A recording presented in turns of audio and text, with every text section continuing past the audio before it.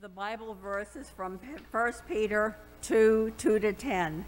Like newborn infants, long for their pure spiritual milk, that by it you may grow up into salvation, if indeed you have tasted that the Lord is good. As you come to him, a living stone rejected by men, but in the sight of God chosen and precious, you yourself, like living stones, are built up as a spiritual house to be holy priesthoods, to offer spiritual sacrifices acceptable to God through Jesus Christ. For it stands in scriptures, behold, I'm laying in Zion a stone, a cornerstone, chosen and precious, and whoever believes in him will not be put to shame.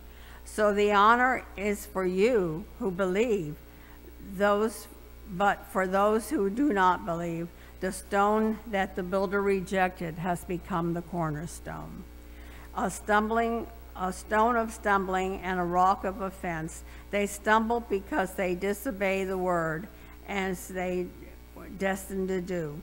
But you are a chosen race, a royal priesthood, a holy nation of people for their own possessions, that you may proclaim the excellence of him who called you out of darkness into this marvelous light.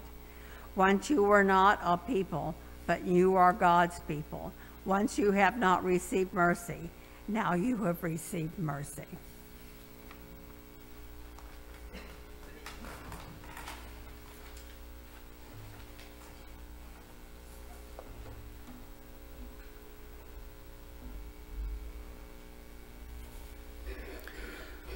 So in our scripture for today, we find Peter relaying the message about Jesus being the cornerstone. And indeed, we that believe can find this to be the truth in our own lives. Now, the cornerstone of a building in ancient times was the most important stone that was put into a building. It was the stone that was going to be laid first, making sure the rest of the structure would be sound. As such, it was common for stonemasons to reject stone after stone when selecting the cornerstone for the building. We find our scripture referencing the Messiah as the cornerstone throughout the Old and New Testament. There are many verses that talk about this. And specifically, we find reference that the people are going to reject the Messiah as the cornerstone. But God will place him as the starting point for all things. He will be the most important stone that will be laid in building his kingdom. Peter reminds us of that fact in verses 6 and 7, telling us that the cornerstone will be laid in Zion, and those that believe in him will not be put to shame. He gives us a warning that there will be many that will stumble on this stone because they will disobey his word. And finally, Peter leaves us with words of encouragement, reminding us that we are chosen by God, a royal priesthood, and that we will receive mercy because of our belief in Jesus as the cornerstone of our faith. Now, what a blessing to be able to claim for ourselves. But we don't think much about stones these days, do we? See, in the time of Peter, stones were very important. All the major buildings were built of stone. All the walls around the big cities, they were made of stone. But when we think about stones today, it's usually something like a decorative stone, right? Like a nice stone accent wall or a stone chimney perhaps in a home. And maybe we only think about stones as a problem, like having to pick them out of our fields before you plow or plant. When I think about stones, the thing that comes to my mind is finding one that is small enough and smooth enough to see how far I can skip it across the river. That's where stones come into my brain.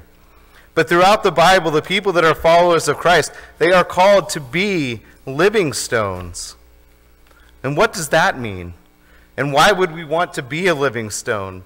And what does it mean for us that our cornerstone was one that was rejected by the builders? Well, let's start there this morning, talking about rejection. Rejection is never something that is easy for anyone to deal with. Often it comes with hurt feelings. Perhaps when we experience rejection, we're forced to look inward and see why we were rejected. Perhaps we were rejected because of something that we couldn't help. Maybe we faced rejection because of who we are or what we believe. But no matter the reason for rejection, it is something that can stay with you for a very long time. I'm going to tell you a story about when I was rejected once. Now, when I was in the 5th grade, I had a crush on a young lady in my school. Oh, I thought she was the most wonderful, beautiful person that I had ever met. Now, being that I was 11 years old, I did what any self-respecting preteen would do, and I went to one of my friends and said, "Hey, can you go tell her that I'm deeply, madly in love with her, and I wanted her to be my girlfriend?" But I was even a little bit more crafty than your average preteen. See, I arranged for the meeting, and then I hid underneath a table so that I could listen to the conversation. And as my friend approached her, I became so nervous waiting to hear her answer. I was ready to spring up from underneath the table and yell, "Surprise, I'm right here. I knew that you liked me as well." Well, as my friend asked if she wanted to be my girlfriend, her reply came in the negative. Now, her exact words were, and I do remember her exact words, "No, I do not want to be his girlfriend. I do not date fat boys." Now, to be fair, I was a chubby little fellow at that time in my life. And please do not feel too harshly towards this young lady. We did go on to be really good friends before I moved to Pennsylvania. But I tell you this story because that was over 25 years ago. And I still remember how much it hurt to be rejected in that manner. Again, those were her exact words, and I can still hear them being spoken. But this is nothing compared to the rejections that many of us have faced throughout our lives. I'm sure that each and every one of you carries your own scars from the rejections that you have dealt with. And it is certainly nothing compared to the rejection that Christ suffered. But when we think about rejection of people, from people of this world, the good news is this about rejection. See, no matter who rejects us, and no matter the reason that they choose to do so, we are not rejected by God. You see, where others simply cast us aside as a stone that is unworthy of being part of their building, God has a way of seeing where he wants us to fit into his building. You see, God doesn't care if we're too round or if we're too rough around the edges for this world. He wants us to be a living stone added onto the cornerstone of Christ. And what a comforting thought for us, that our God is one that will choose us no matter the amount of rejections that we face. Now, we are called to be living stones just like Jesus. He is the cornerstone, the first living stone. See, our Savior is a living Savior. Our Savior is one that is still at work in this world. He is continuing to build his kingdom one stone at a time.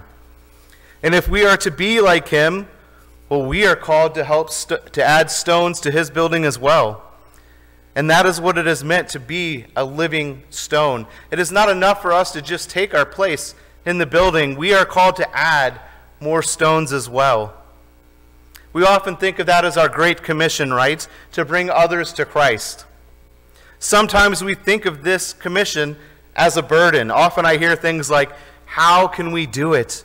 It is so hard. These people don't want to listen these days. These people just don't want to come to church anymore. Well, what are we to do? Where should we be looking? So as I pondered this question this week, and if I'm honest, it's one that I ponder often, I thought about our scripture for the week, and I thought about how we are all stones that have been rejected in some way, just like Jesus. And I was reminded of the answer to this. Where do we go? Where do we look? During our Bible study group this week. See, in our study, we have been looking at what it would mean to walk in the footsteps of Jesus. And we've been studying the book The Way by Adam Hamilton. And our chapter for this week was titled, Sinners, Outcasts, and the Poor. we were reminded this week that the majority of Christ's ministry was dedicated to helping those and preaching to those that were rejected by their society. You see, the answer to where we need to be looking for others to add to the stone pile is this: we need to go and look at the pile of stones that have already been rejected. The people that have been cast aside for whatever reason, the ones that have been rejected by our society today. We need to be looking to those people that Jesus would be looking to if he were walking among us. And I will go one step further here today, church.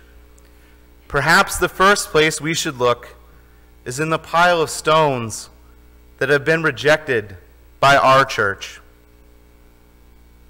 Now, I know that you are thinking, we would never cast anyone aside. We would never do such a thing. And I know that we would have not intentionally ever done such a thing. But if we are honest with ourselves, we can recognize that this may have been done by accident. You see, I know that each and every one of you, and I include myself in that, can think about the people that used to sit in these pews. The people that used to worship with us every Sunday that are no longer here. What about the ones that came once or twice but didn't return? Well, maybe it's time for us to reach out to them again. Maybe we need to see if they want to be part of our group of stones once again. Now, you need to know that the answer might be no. And you need to be prepared for that. We talked earlier about rejection and how it hurts and stays with people, even if that rejection is done unintentionally. And if they say no, let us have the courage to then ask them why. Why do you not wish to come back? Again, we may not like the answer that we are given. But if we're willing to speak with them and to listen to their reasons, at the very least, we can find ways to make sure that we do not repeat the same mistake again. And at the very best, perhaps we can encourage them to join us once again. Now, I said earlier, sometimes we feel like this is a burden, this reaching out, that it cannot be done. Well, let me ask you to consider this thought this morning. What if no one had ever reached out to you? What if no one had ever reached out after Jesus' ministry on earth was finished? You see, we are not stones that stand alone. We are stones that have been added onto the other stones. Our cornerstone is Christ, but each and every person that has ever been added to that cornerstone has been added by the grace of God and by the work and ministry of others. Now, as a father of small children, I have the great pleasure of watching a lot of Disney movies. Those of you that have small children in your lives, you know that when a kid finds a movie that they like, you're going to watch it over and over again. And so often that you're going to learn all the songs in the movie, and you're going to probably learn all the dialogue as well. Well, in the movie Moana, there is a tradition among her people. You see, on the tallest mountain, each chief of her tribe adds a stone to a pile when they become chief. That way their mountain grows with each generation. Now, in this picture, you can see stone upon stone stacked on top of each other. The ones at the bottom are covered in moss, because we can see it tells the history of their people. Well, we get a chance to do the same thing, brothers and sisters. We get a chance to add a new stone onto the cornerstone. And that is a blessing, not a burden.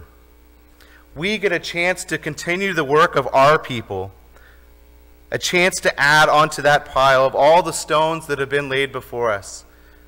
Think about that. For over 2,000 years, people have been adding stones to the cornerstone, and you are a part of that. So let us do just that. Let us be living stones for Christ. Let us find the ones that are rejected, just like our Savior, and bring them into the family of God. Who knows what wonderful things God will build if we just bring him the stones to do so. My challenge for you this week is this: comb through the pile of rejected stones in the hopes of being able to add just one more stone to our pile. Amen.